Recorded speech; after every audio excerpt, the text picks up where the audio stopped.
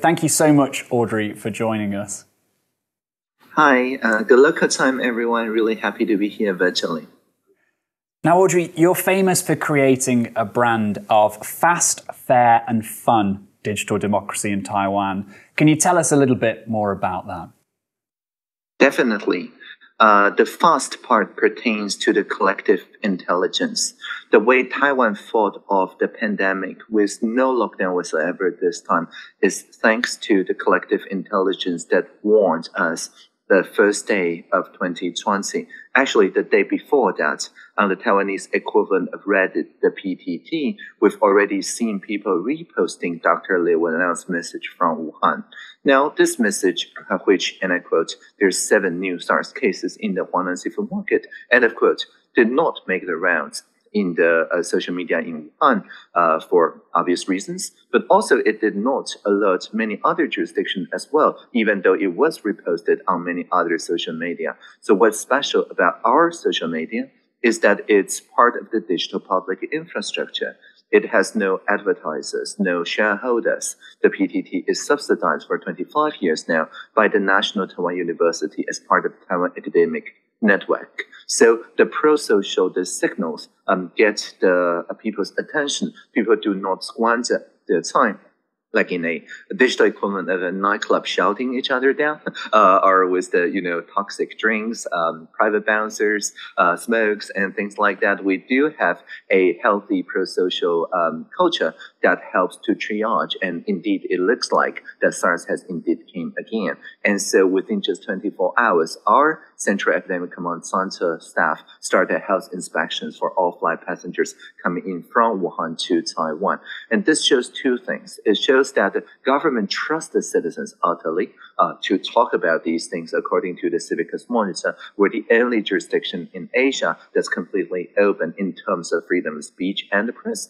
And also the citizens trust each other sufficiently to take this seriously and to report whatever they think of a new emergent phenomena through this toll-free number 1922 to the Central Epidemic Command Center, which is set up even before we have the first local case in mid-January. So, for example, last April, there was a young boy that called saying, "You're rationing out mask, but all I got was pink medical mask, but all the boys in my class has navy blue mask and I don't want to wear pink to school. People will laugh at me." Well, the very next day on the daily 2 p.m. press conference, all the medical officers you can see here were pink. And the health minister even said that Pink Panther was his childhood hero. So suddenly the boy became the most hip boy in the class, for only he has the color that the hero and the hero's hero wear. So the fast part pertains not just about emergent situations, but also about a rapid, fast iteration where the best ideas and the best feedback are amplified in the here and now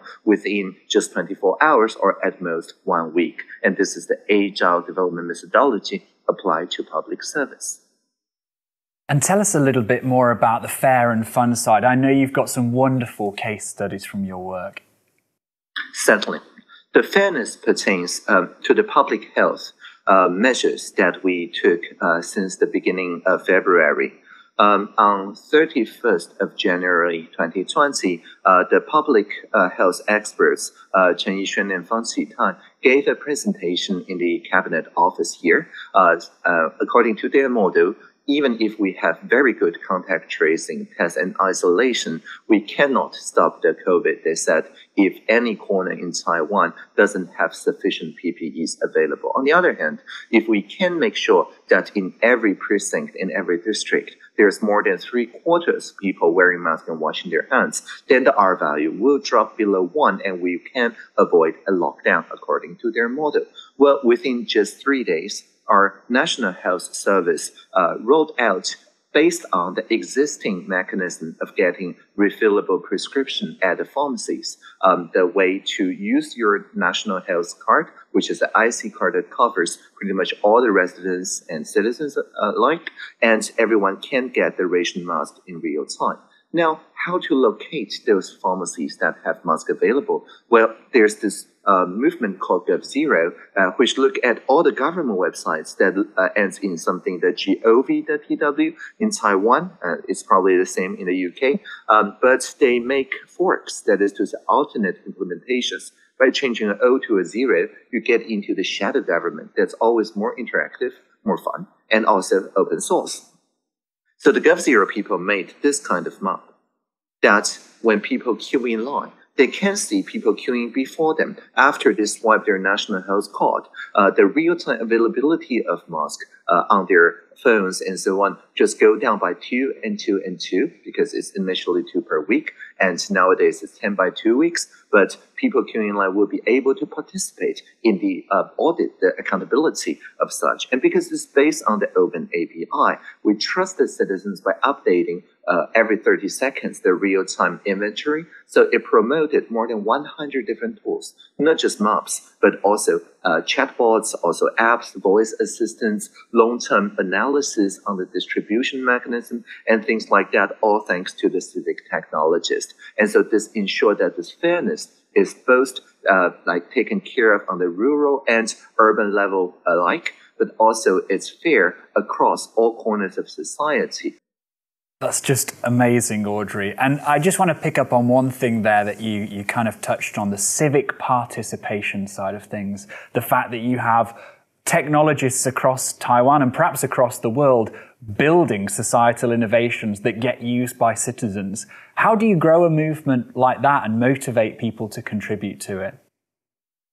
I think the most important thing here is that the feedback gets amplified in real time. So, for example, back in 2017, May, there's a young service designer named Zhuo Zhiyuan, as pictured here, who raised a petition on our national participation website, Join the GOV, the TW, where anyone with 5,000 signatures collected can demand a point-by-point ministerial level response. And he simply said that the tax filing system is explosively hostile to Mac users. And that was because we were using Java Applet. And that year was the year that Oracle deprecated Java Applet technology. So it was indeed very difficult to use, almost impossible. But instead of defending the policy, we simply worked with the Participation Officer Network, a network of around 100 public servants.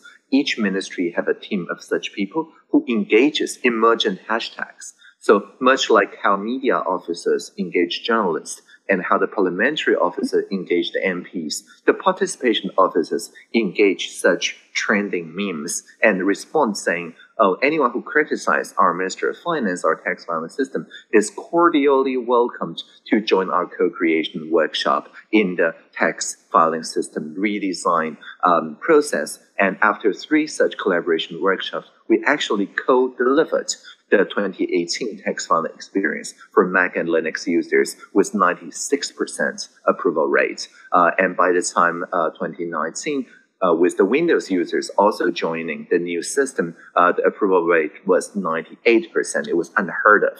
And because everyone who participated, like 5,000 people, feel they have contributed at least one post-it note via Slido, via the YouTube live stream commentary, and so on that got collected in those post-it notes. And then they feel that this new system is co-designed by them. And indeed, some of the co-designers, the contributors, the people who joined the petition are public servants themselves. And because they understand we took an API-first design approach, when the time comes that we need to introduce a pre-ordering system based on an app to pre-order the mask to convenience stores, the Ministry of Health public servant remembered this co-creation. And so we just changed some parameters and literally within just 3 days, repurposed the tax filing system for income tax into the pre-ordering system for the mask dispense. And then afterward, the Ministry of Economy public servant also repurposed the same system into the pre-ordering system for the stimulus vouchers and so on. So just like Lego blocks, truly the government as a platform.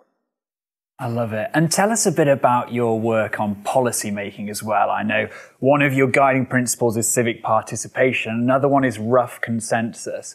Tell us a bit about the innovations you've created on creating rough consensus around innovative policies. Sure. What we're looking at really is a culture of co-creation that involves all sectors. So, for example, this is MP Gao Hong'an, a legislator, but before she joined the the parliament, she was the VP of Data Analytics of Foxconn Group, so she knows a lot about data. And she was making an interpellation last March in 2020, saying if you look at the OpenStreetMap that she was projecting behind her, she said you can see that there is a bias in the data, even though that we see on the map that the pharmacy distribution is almost exactly aligned with population centers. So we thought it's pretty fair. She analyzes and found out if people have to take public transportation, it's actually not fair in terms of the time cost it takes to reach nearby pharmacies. So there is a bias. There's a capital city bias in this sort of an analysis. And Minister Chen did not defend the policy at all. He simply said, legislator, teach us. And then because we share the same API-based evidence policy making, anyone can suggest better distribution mechanisms, and we fix that the next iteration, literally 24 hours afterwards. And so MP Gao said, oh, yesterday's interpellation become tomorrow's co-creation. And this is not the first time we crowdsourced policy solutions like this by sharing open data. We always take the idea that if we share the facts with the people and make a space for pro-social resonance about people's feelings about whether it's fair or not, more likely than not, within just a few weeks, we'll get better ideas. And the minister can simply say, legislator, teach us. Only this time, it's not just MPs, but citizen legislators that could share what's the best practice or better practice when it comes to emerging issues. The first time we deploy something like this using the POLIS system, nowadays part of our civic infrastructure at polis.gov.tw for the public service and polis.tw for the social sector. We run this in 2015 in response to the UberX situation. So you're looking at a real map where people's broad feelings about UberX, my friends and families, social media friends, are automatically clustered according to whether they resonate with each other's point or not. So here you can see, for example, one of the issues here is about passenger liability insurance. I said that this is very important. You may or may not agree with me. But if you do agree with me, then you will move toward me as soon as you click agree. If you click disagree, you will move farther away from me. And then you see another prompt from another fellow citizen. But there is no reply button, so there is no room for troll to grow. Rather, after 3 weeks, everybody can see whatever divisive statements that the television or the antisocial corner of social media highlights, even though people don't seem to agree on the definition of sharing economy, people do agree with one another on the need for a registration, on not undercutting existing meters, on making sure insurance is fair and things like that. So actually, most people agree with most of each of their neighbors on most of the things, most of the time. It's just, it's not reflected accurately in many democratic institutions on the more antisocial corners of social media. But with this shape, we can then hold every stakeholder to account and invite people to deliberate only on the rough consensus on the part of the agenda that's crowdsourced. And that's indeed how we resolve the UberX situation. Uber is now a local taxi company, the Q taxi in Taiwan, and they operate just like anyone else using the revised multi-purpose taxi laws that permits, say, surge pricing and app-based dispatching, but without undercutting existing meters or treating their drivers in a way that's unlike other full-time drivers. And let's come to the final of your 3 principles, radical transparency. Now, of course, we're recording this talk, and part of the conditions for doing so is open sourcing it afterwards. And I know you open source every single one of your conversations. I think that's fascinating. Right. And tell us a little bit about that. And does that change your interactions with perhaps the private sector and lobbyists? Definitely. So this is my office, literally my office, the Social Innovation Lab at the heart of Taipei. Any social innovator is welcome to talk to me for 40 minutes at a time, or they may show up unannounced. But the only condition is that whatever we talked about must be made into Creative Commons. They may choose to co-edit a transcript or just published a video recording on the internet. Now, it really does change the nature of conversation because people understand our descendants, right, will look into these archives and records. So people don't tend to make short-term suggestions that will solve the problem for now, but create more externality, more problems for the future generations, simply because it will look really bad when the future generations look at those transcripts and videos. So in a sense, the recorder stands for the stakeholders that's not yet born, or the stakeholder that's not yet here. But people always speak with these people in mind. And because of this, people tend to only make the cases based on the Sustainable Development Goals, only making the case based on the partnership toward those global recognized goals. And so the economic sector, the social sector, the environmental people, they all visit me, but they don't tend to make suggestions that are at expense of the other sectors or the other generations. So it also fosters cross-sectoral dialogue. I wanted to come back as well, Audrey, to one point you made a couple of questions back about social media and information on there. Now, with COVID, we've seen the real dangers of misinformation, but Taiwan has come up with one very innovative solution that I know you've spoken widely about, but perhaps you could tell this audience a little bit about how Taiwan tackled misinformation during COVID. Definitely. So around the time that we introduced convenience store-based mask ordering, you can see the head of our cabinet, Premier Su, smiling very happily here. There's a trending conspiracy theory, though. And the conspiracy theory said, and I quote, the state is nationalizing mass production, and all the tissue paper you see in convenience store, the material will be confiscated to make masks. So go out and buy, because we will not have tissue papers next week anymore. And so people did panic buy, and it caused quite chaotic interactions with the convenience store and supermarkets.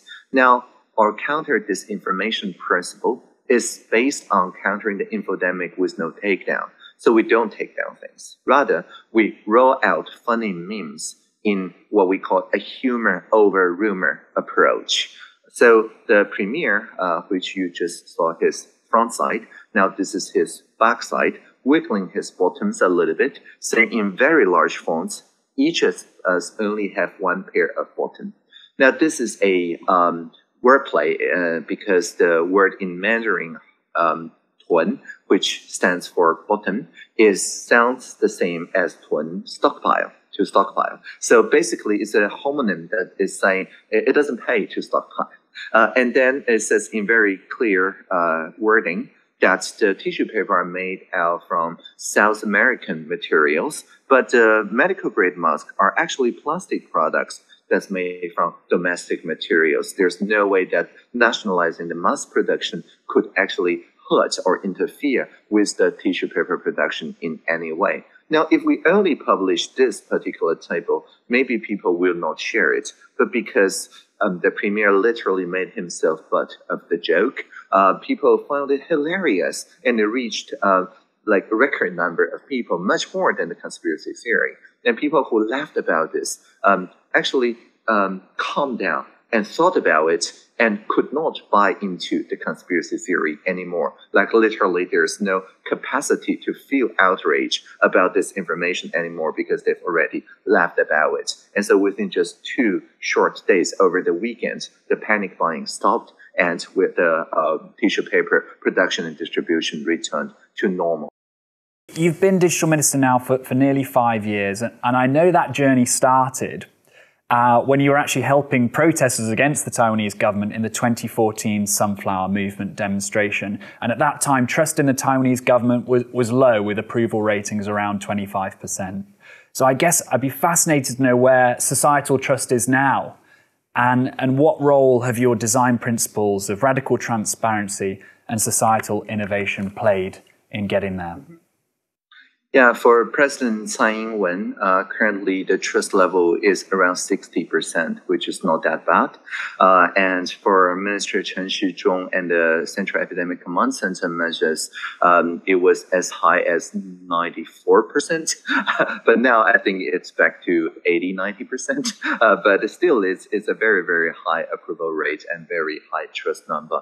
But I think this is because to give no trust is to get no trust. By trusting the citizens to co-create and tell us how to correct our mistakes quite publicly with just 24 hours or at most a week, this trustworthiness is really earned by the CECC.